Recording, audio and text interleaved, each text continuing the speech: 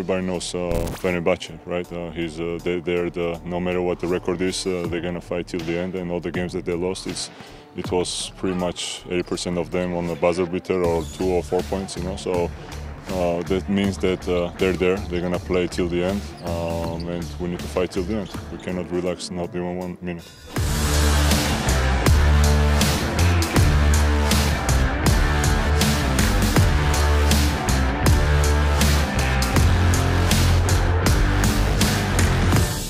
Fenerbahce is a very aggressive team. They've been built to play on the level of fouls.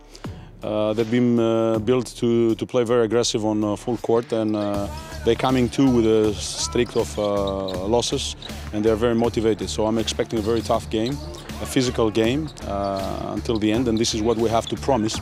And we keep it within to the people that they care about this club, and there are many. I just mentioned those, especially our fans and management and us, the players themselves. They realize that, and we are ready for the battle tomorrow. We have to go in and give it all.